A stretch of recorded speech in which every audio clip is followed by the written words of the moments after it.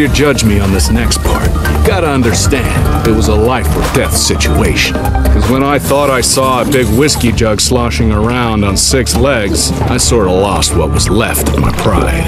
And well, there's no good way to say this. Took a drink from it. Ew, gross! Made that jug bug jump a mile.